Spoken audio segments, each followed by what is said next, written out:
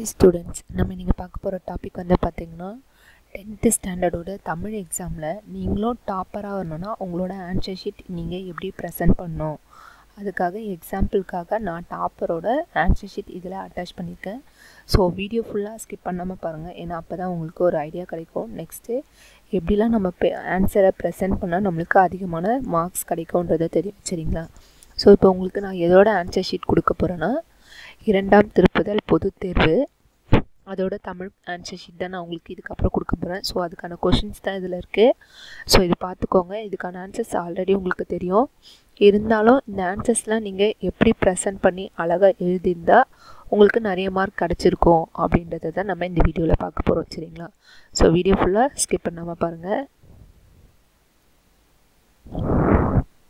So இதுல என்னென்ன क्वेश्चंसலாம் கொடுத்திருக்காங்க நீங்களே பாத்துக்கோங்க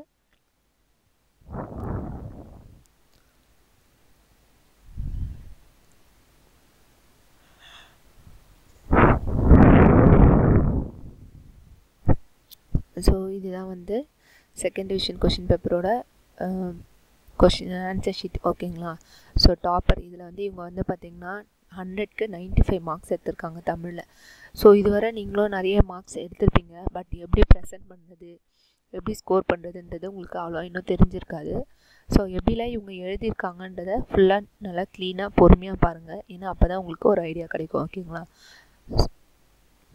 சோ இந்த ஆன்சர்ஸ்லாம் பாருங்க எவ்வளவு கிளியராவும் க்ளீனாவும் உங்க ஹேண்ட் ரைட்டிங் எவ்வளவு அழகா இருக்கு சோ அந்த மாதிரி நீங்களும் உங்க ஹேண்ட் ரைட்டிங்கை வந்து நல்லா பிரசன்ட் பண்ண பாருங்க ஏனா பிகாஸ் ஆன்சர் கரெக்ஷன் பண்றவங்களுக்கு உங்க நேம் தெரியாது நீங்க டாப்பரா இல்ல லோயரான்னு கண்டிப்பா தெரியாது சோ அவங்க வந்து ஜஸ்ட் கரெக்ஷன் பண்ணும்போது நீங்க ஹேண்ட் ரைட்டிங் நீட்டாவும் நல்லா பிரசன்ட் பண்ணிருந்தாங்க சோ ஸ்டார்டிங் கரெக்ஷன் பண்ணும்போதே உங்களோட ஆன்சர்ஸ்லாம் வந்து ஃபர்ஸ்ட் தெரிஞ்ச ஆன்சர்ஸ் கரெக்ட்டான ஆன்சர்ஸ் தெரிஞ்சது மட்டும் ஃபர்ஸ்ட் எழுதுங்க சோ அவங்க கரெக்ஷன் பண்ணும்போது எல்லாமே மார்க் நிறைய வந்துட்டே இருந்துச்சுனா ஓரளவுக்கு நீங்க நல்லா படிக்கிறவங்கன்ற தாட் அவங்களுக்கு வரும் இல்ல ஸ்டார்டிங்லயே நீங்க நிறைய தப்பா எழுதுனீங்கன்னா சோ அவங்க மைண்ட் அப்செட் ஆயிடும் சோ மோஸ்ட்லி அடுத்து வர क्वेश्चन ஆன்சர்ஸ்லாம் வந்து அவங்க கரெக்ஷன் பண்ணும்போது மைண்ட் சேஞ்ச் ஆகலாம் ஓகேங்களா சோ அதனால நீங்க ஃபர்ஸ்ட் உங்களுக்கு கரெக்ட்டா தெரிஞ்ச ஆன்சர்ஸை மட்டும் எழுதுங்க தெரியாத ஆன்சர்ஸ் நீங்க லாஸ்டா பிரசன்ட் பண்ணுங்க ஓகேங்களா சோ இவங்க எப்படி எழுதி இருக்காங்கன்னு நீங்களே பாருங்க சோ 15 ஒன் வேர்டுமே வந்து கரெக்ட்டா எழுதி இருக்காங்க சோ நீங்க அந்த PTA क्वेश्चन பேப்பர்ஸ் நல்லா ரிவ்யூ பண்ணாலே ஆட்டோமேட்டிக்கா உங்களுக்கு எல்லாத்துக்கான ஆன்சர்ஸும் தெரிய வரும் சரிங்களா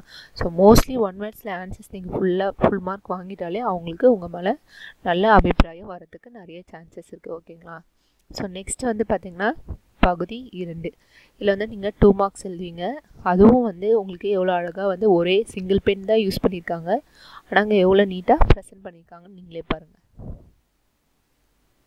இது வந்து செயற்கை கருவி சோ அதுக்கான ஆன்சர் எப்படி எழுதிருக்காங்கன்னு பாருங்க சோ ஒரு ஆன்சரும் வந்து நீங்க பாராகிராஃபா படிச்சீங்கன்னா தயவு செஞ்சு அந்த பாராகிராஃபை அப்படியே ஃபுல்லா அதே மாதிரி பக்கமா எழுதாதீங்க ஒரு பாயிண்ட்டையும் தனித்தனியா பிரிச்சு அழகா எழுதுங்க எது பாராவா எழுதணுமோ அத பாராவா எழுதணும் எது நல்லா பிரிச்சு எழுதலாமோ அதெல்லாம் நீங்க தனித்தனியா பிரிச்சு அழகா எழுதலாம் ஓகேங்களா சோ இதுலயே பாருங்க அவங்க ஆன்சர்ஸ்லாம் எவ்வளவு அழகா எழுதிருக்காங்கன்னு நெக்ஸ்ட் திருக்குறள் நெக்ஸ்ட் பிரிவு 2ல வினைத்தொகைக்கு எப்படி எழுதிருக்காங்கன்னு பாருங்க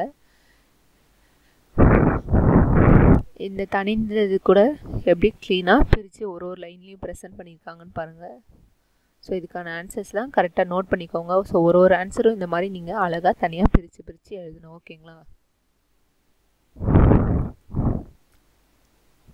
நெக்ஸ்ட் பகுதி 3லயும் பாருங்க பிரிவு 1ல இது வந்து உங்களுக்கு பாராகிராஃப் தான் சோ கண்டிப்பா நீங்க இவ்வளவு நாள் இந்த பாராகிராஃப் எப்படி எழுதிருப்பீங்க அப்படியே ஒரே லைன் கண்டினியூவா வர மாதிரி ஒரு 4-5 லைன்ல இல்லனா 6-7 லைன்ல எழுதி முடிச்சிருப்பீங்க சோ அந்த மாதிரி இல்லாம இவங்க பாயிண்டா பிரிச்சு ஒரு லைன் விட்டு க்ளீனா எப்படி எழுதிருக்காங்கன்னு நீங்களே பாருங்க சோ இந்த மாதிரி எழுதினா உங்களுக்கு மார்க் கிடைக்குமா கண்டிப்பா கிடைக்கும் இல்லையா சோ அதனால இந்த மாதிரி எழுத ட்ரை பண்ணுங்க சோ மோஸ்ட்லி வந்து அடித்தல் திருத்தல் இல்லாம எழுதுங்க சோ இதுல எங்கயுமே அடித்தல் திருத்தல் இல்ல சோ அந்த மாதிரி எழுதும்போது உங்களுக்கு இன்னும் கொஞ்சம் உங்க மேல நல்ல அபிப்பிராயம் வரும் ஓகேங்களா சோ இதெல்லாம் 2 மார்க்ஸ்லாம் இலக்கணம்லாம் எப்படி எழுதிருக்காங்கன்னு நீங்களே பாருங்க சிலப்பதிகாரம் இது பாட்டு எழுதிருக்காங்க அதோட நேமும் எழுதணும் அது யார் எழுதுனாங்கன்னு எழுதணும் சோ அந்த பாடல் வரி எப்படி இருக்கோ அது பிழை இல்லாம அப்படியே எழுதணும் அப்புறம் இதுவும் பாத்துக்கோங்க கூத்தன்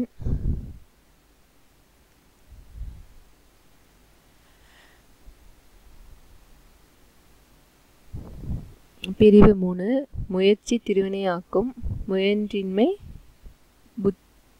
புகுத்தி விடும். ஸோ அதை எவ்வளோ க்ளீனாக எழுதியிருக்காங்கன்னு பார்த்துக்கோங்க. நெக்ஸ்ட்டு அதோட சீர் வந்து அசை சீர் எல்லாமே பிரித்து எழுதியிருக்காங்க. ஓகேங்களா, பாக்ஸ் மாதிரி போட்டு. நெக்ஸ்ட்டு குறள் எழுதியிருக்காங்க, அதோட பொருள், பொருள்கோள், விளக்கம். சரிங்களா, ஸோ இது இலக்கணம் எல்லாமே நல்லா பார்த்துக்கோங்க. எப்படி ப்ரெசென்ட் பண்ணணும், எப்படி எழுதணுன்றதையும் நல்லா க்ளீனாக தெரிஞ்சுக்கோங்க. ஓகேங்களா. நெக்ஸ்ட்டு பகுதி 5. ஸோ இவங்க லெட்டர் வந்து பார்த்திங்கன்னா இங்கே ஆரம்பித்து அடுத்த இதில் முடிச்சிருக்காங்க. ஸோ அந்த மாதிரி நீங்கள் செய்யாதீங்க. எப்போவுமே லெட்டர் ஆரம்பித்தா ஒரே பக்கத்துலேயே முடிக்க பாருங்கள். சரிங்களா, எந்த ஒரு இதுவையும் வந்து பின்னாடி சைடு கொண்டு போகாமல் பார்த்துக்கோங்க. அனுப்புனர், பெறுனர் அதெல்லாம் போட்டிருக்காங்க. அப்புறம் மதிப்பிற்குரிய ஐயா அம்மா போட்டு அதில் பொருள் எழுதியிருக்காங்க. அதுக்கப்புறம் வணக்கம் சொல்லி அவங்க என்ன சொல்ல வராங்களோ அதை எழுதியிருக்காங்க. நெக்ஸ்ட்டு அப்புறம் நன்றி சொல்லி இப்படிக்கும் இடம் நாள் போட்டு உரைமேல் முகவரி கொடுத்துருக்காங்க. ஓகேங்களா.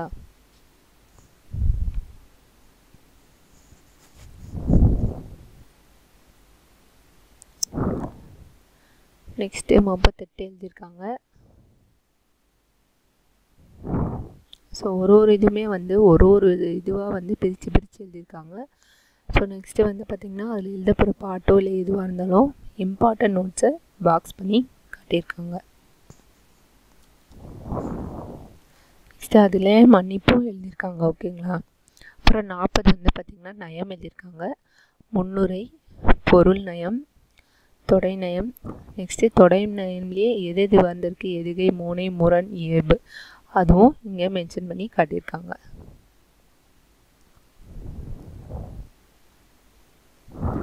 அப்புறம் மோனைனா என்ன, எதுகைனா என்ன, அப்புறம் அதில் வந்து பாட்டு மாதிரியும் போட்டிருக்காங்க. சரிங்களா, எப்போவுமே வந்து மோனையில் கண்டிப்பாக இந்த லைன் எழுத நல்லா ஸ்கோர் பண்ண முடியும். ஓகேங்களா. மோனையற்ற பாட்டு சேனையற்ற நாடு. சரிங்களா, ஸோ அதோட இதே போட்டு அந்த இது எழுதியிருக்காங்க. மதுரைக்கு வைகை அழகு, செயலுக்கு எதுகை அழகு. ஸோ இதெல்லாம் வந்து நீங்கள் கண்டிப்பாக எழுதணும். ஆல்ரெடி உங்களுக்கு கண்டிப்பாக தெரிஞ்சிருக்கும். ஸோ தெரியாதவங்க இதெல்லாம் நோட் பண்ணிக்கோங்க. ஓகேங்களா.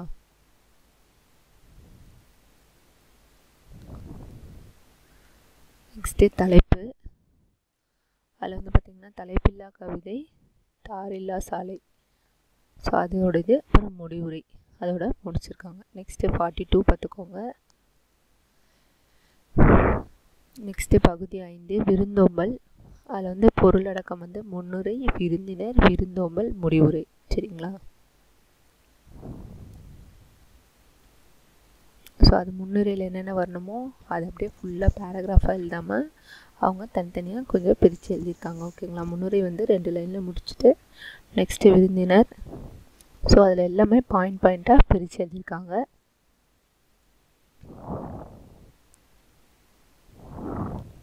ஸோ நெக்ஸ்ட்டு விருந்தோம்பல்.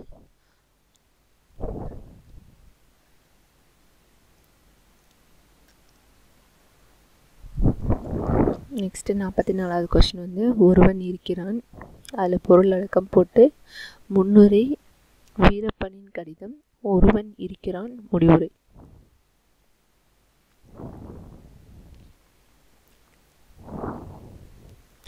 ஸோ கண்டிப்பாக இந்த தமிழ் எக்ஸாம்லாம் எப்படி எழுதணும் நீங்கள் உங்களுக்கு கரெக்டாக தெரிஞ்சு நீங்கள் அதுபடி ப்ராப்பராக எழுதுனீங்கன்னா கண்டிப்பாக நீங்களும் டாப்பராக வரலாம். 95 அபோவே எடுக்கலாம். ஓகேங்களா.